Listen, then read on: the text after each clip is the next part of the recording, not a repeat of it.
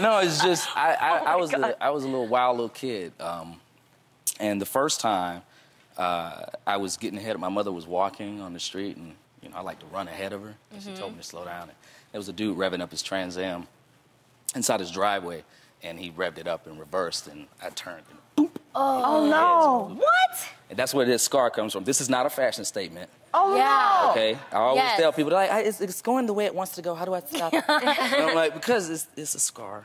Okay, but you had to be quick on your feet as a kid. Though. Yeah. I was pretty handy. My dad was in the military, and you know he was always jogging around and stuff like that. You know, PT. He had me doing PT, martial arts, stuff like that. Okay.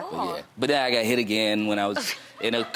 I got hit a lot. It was the dude was robbing a store. My grandma had me in the buggy. Goodness. He pulled off, hit the buggy. I flew face first into the curb. Where was But that's why my nose looked pretty though. Look. Yes, you have a pretty nose. Where did you grow up? Florida. Florida. Yeah, Florida. Florida. Oh, yeah. Okay. All right. Yeah, you know, wow. We was at the meat store.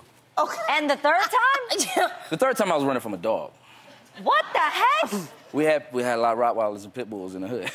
So I hear that. He was running. She was running after me, and I ran off in the street. I didn't get hit hard. I just got hit in the leg. I hopped up. I kept running because I was more afraid of the dog than the car. That means that you're a blessed person. To get hit 3 times and be living today, you blessed. And you're still here. Absolutely.